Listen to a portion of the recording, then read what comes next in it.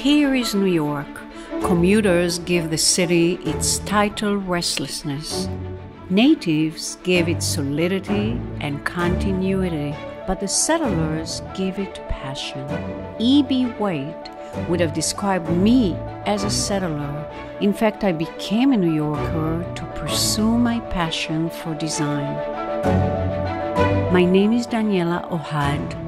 I'm here at the Elizabeth Collective, historic mansion in Midtown New York, where art and design live together, curated by Maison Gerard. Welcome to Harvest Dialogues.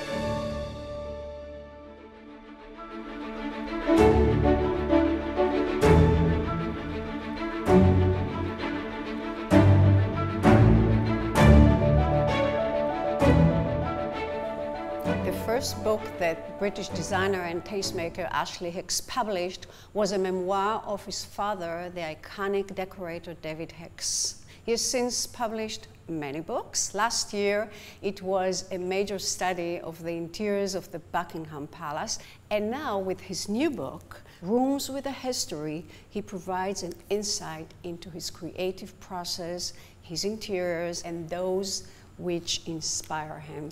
Ashley, hi. What brings you to New York?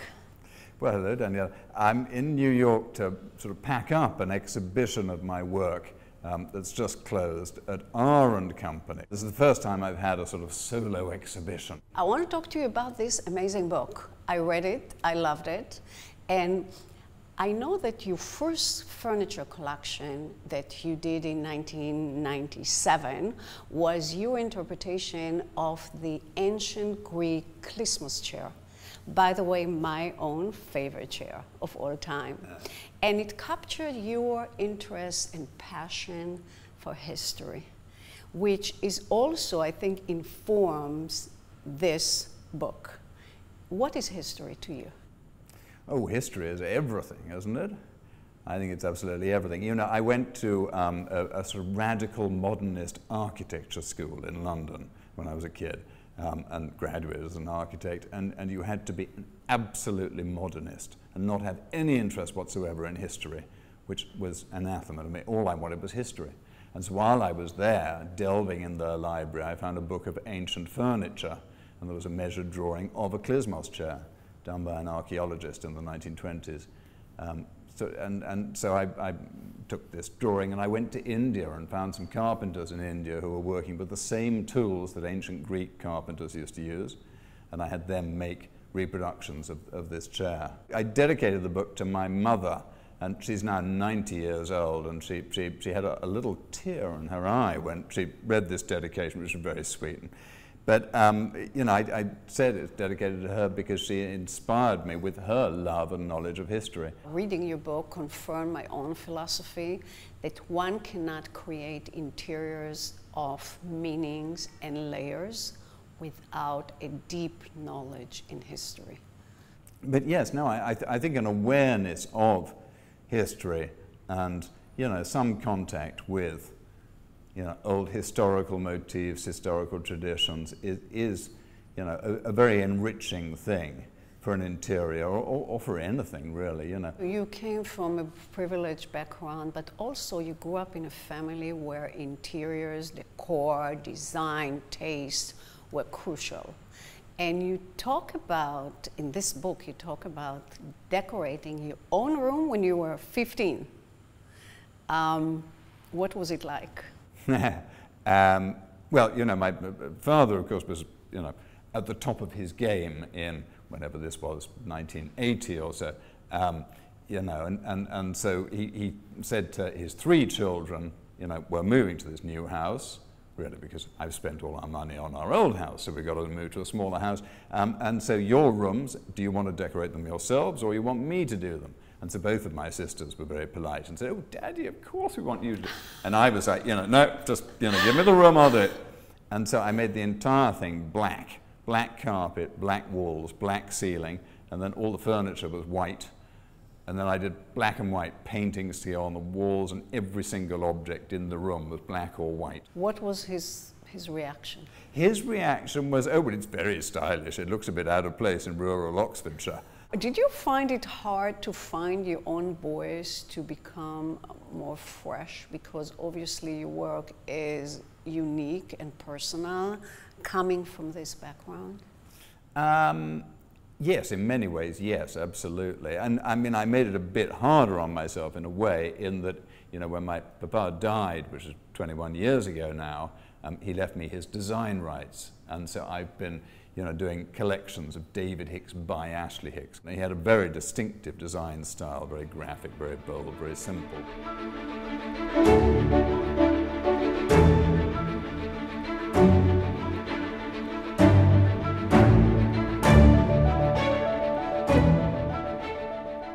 Dror Benshetrit, founder of Studio Dror and a designer of an international acclaim, has just published his first monograph, Dror Dreams, Design Without Boundaries.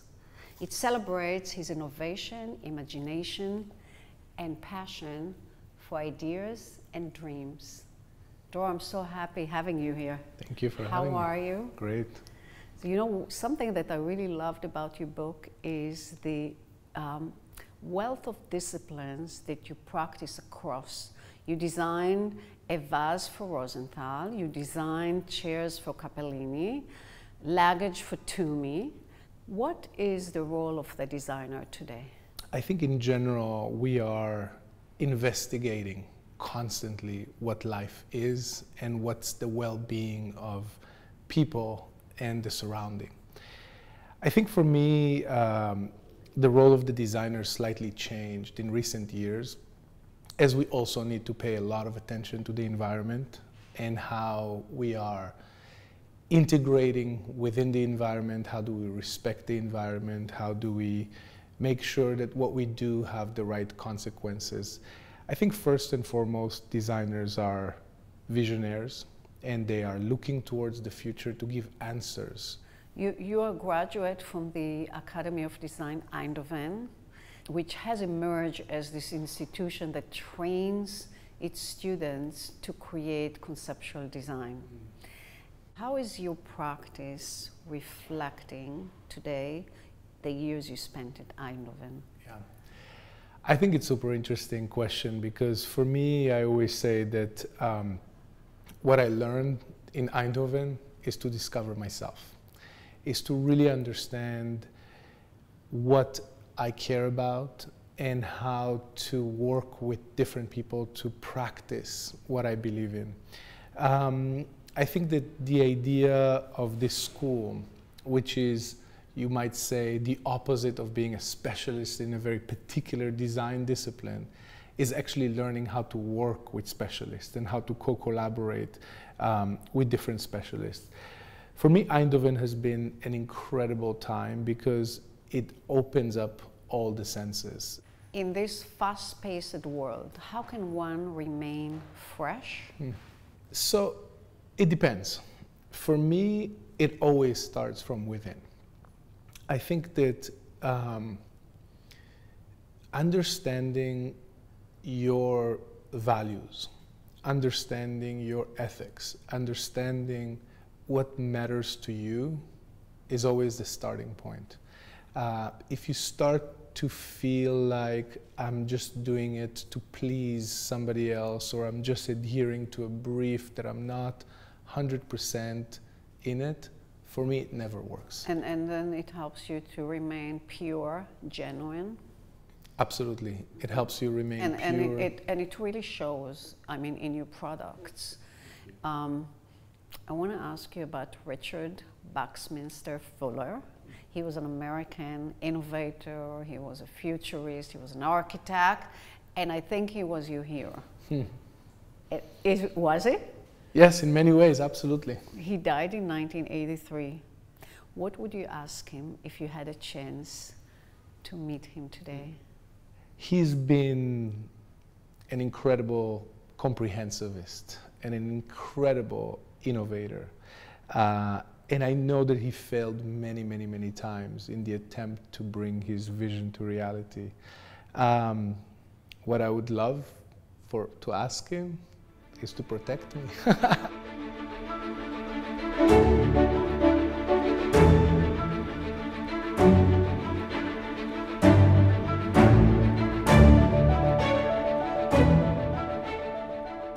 The recent news that the two auction brands, Rago of New Jersey and Wright of Chicago, have merged has captured the attention of the industry. Two forces in the world of collectible design and other categories.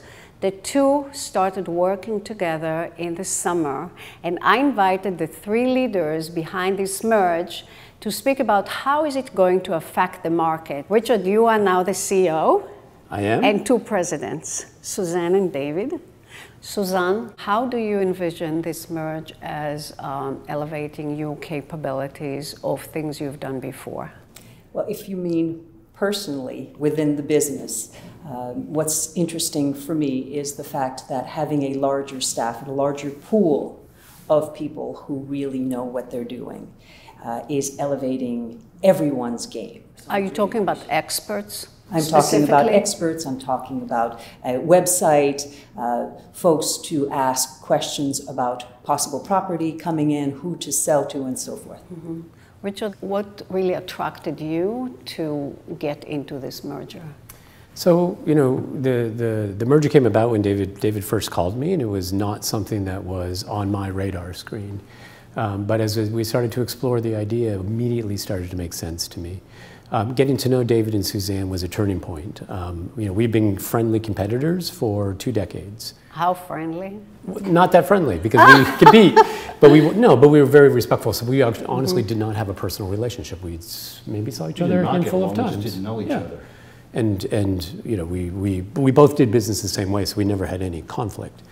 But understanding once we started actually sitting down, that we liked each other, that we could work together, and understanding that our skills and talents complemented each other. You know, one thing these guys are great at is going out, talking to people, doing the roadshow, going around the country. They have a really big network.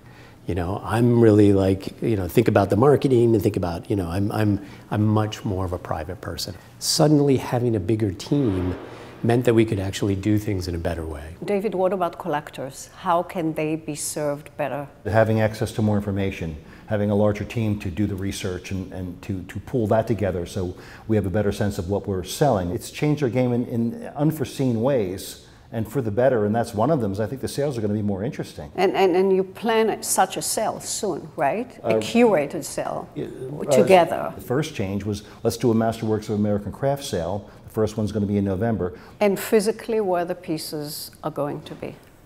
They will be in Lambertville. Oh, everything. So, yes. So I mean, David's location and Suzanne's location on the East Coast is better than Chicago. The Chicago team will produce the catalog. It'll be our first co-branded auction, and I think it'll be sort of the right flavor with a lot of the material that Rago's famous for handling. The two of you have been largely visible on the Antiques Roadshow in PBS for how long? 24 years. 24 years. We're in the relationship business. We're not in the design business, and Roadshow has been a way for us to develop relationships with people. But when you're there and you're at the bar having a martini or going out to dinner, playing poker or something, you become friendly with people who, that's where the source of material has come from. Wow, Richard, this is amazing, like source. See, I'm in the design business. He's in the relationship business. This is why it's a good combo. I think you got a point there. Yeah, poker, wine, and food business, and you worry about the auctions. Richard, is there a way that you can leverage on that merger in terms of excellence and connoisseurship? Sure, I think the larger team is a big part of that. You know, I think that does less volume.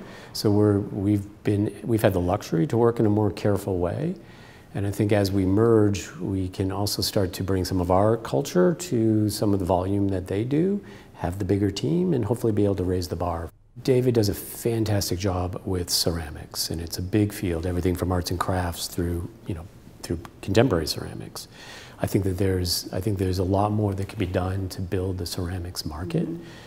Suzanne leads really the industry-leading sales of contemporary glass.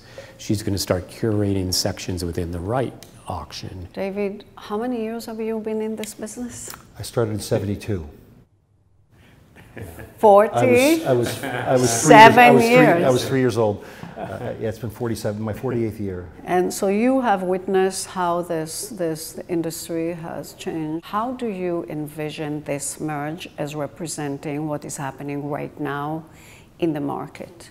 The biggest change I've seen in the business in the last half century is that it's gotten professional. I mean, back in the day, I mean, you go to the flea market and you're in your truck and you'd get there at dawn and buy a few things and then sell it and go home. It was not a particularly professional business, especially for the young people getting into it. It was really rock and roll. We knew that merging with Wright would up our game because we saw the quality of catalogs they were producing. Frankly, I got tired of competing with them. It's way too much work.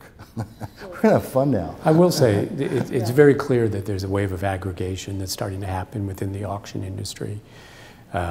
It's the natural force of digitization. And I think for strong independent auction houses to survive, coming together to kind of build on the best of what we both do is the path forward. So that's part of the backdrop to what's driving the merger.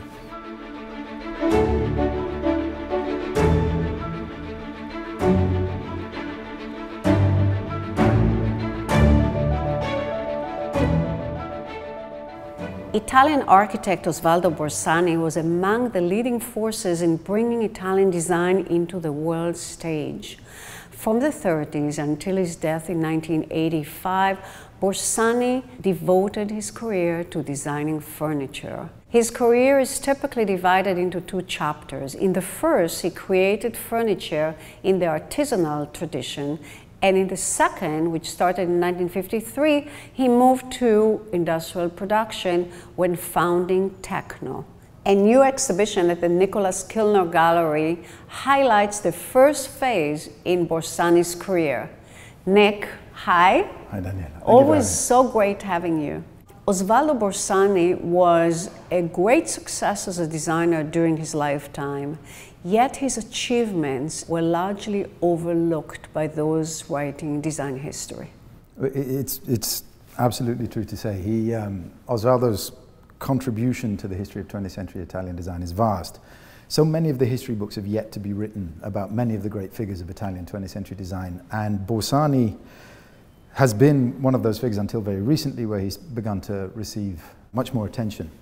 Techno was such a vast success, it still exists today, that when people think, looking back about his career, that's what they remember. They remember him for those great designs like the P40, one of which you'll find in MoMA's collection. But it eclipses what happened before.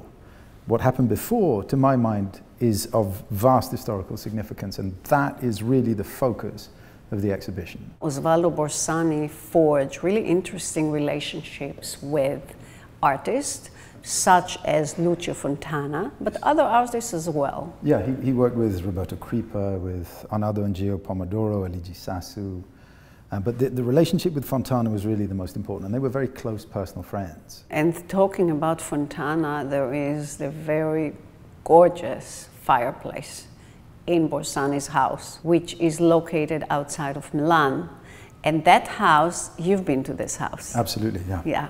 Well, one of the fascinating things about the history of Borsani is the fact that the family have maintained control of the house and the archive throughout this time, which is very rare for any similar company in Italy. So that means the house is incredibly well preserved and the archive is incredibly well preserved, which to a collector or a dealer or historian is a rare and wonderful thing. So the Borsani archive is located right there by the villa, and the villa itself has just been opened to the public.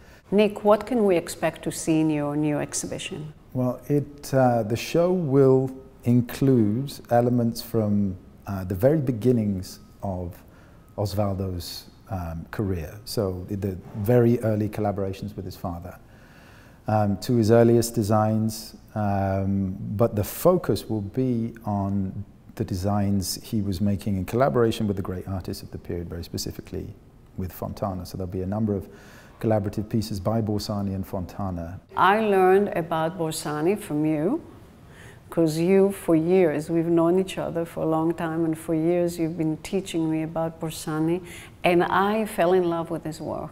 He's a magnificent designer. And specifically with the early phase of his work.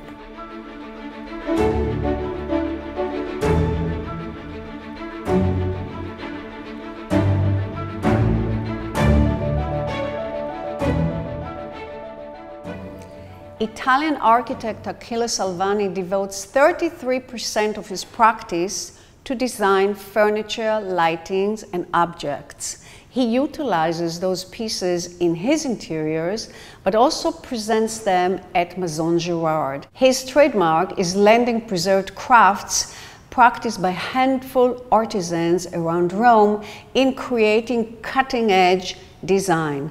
His new book, Achille Salvagni, comes to capture the last 5 years of his practice. Hi Achille, thanks for coming from Rome. Great pleasure. How are you? Fine, thanks. You know, your pieces demonstrate that it is possible to merge modernist aesthetic sensibility with richness of materials that were not necessarily a part of the modernist canon. But ultimately, your pieces are very Italian. What does it mean to you being Italian? Being Italian means having a great heritage to take care of. And being from Rome is even worse, because the heritage is even bigger. You live in Rome? I do live in Rome. Did you grow up in Rome? I did grow up in Rome. Oh wow, you are a true Roman man. Yeah, so it's quite hard to get rid of it. The production of limited edition has become the code in the collectible design world. You can see it in all of the galleries that deal with contemporary design. But to you, production in limited edition has a special meaning. How does it come to affect the way you think about your design? It has a special meaning, you're right, because I consider the limited edition a way to set the bar higher and to make my professional challenge always active.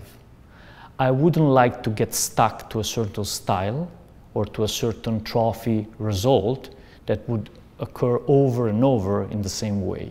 So the industrial design is a way to define a successful example of design and to spread out in hundreds, thousands, millions of pieces. The limited edition one is more concentrated in a very short, limited portion that makes you move immediately from one area to another. You know, I asked Pilar Veladis, who is the author of this beautiful book, I asked her, how do you distinguish Achille in the fabric of contemporary design today? And she said that you have a very special, keen interest in history. And so when did it start? Probably started from my name. Since I was a kid, all the people who met me and asked me, what's your name? And I replied, Achille. Every time was, you know who was Achille from the history. So it's something that bombarded my youth and probably impressed in a very stable way. So then being from Rome doesn't help to escape from history. Do you have a hero in the history of Italian design?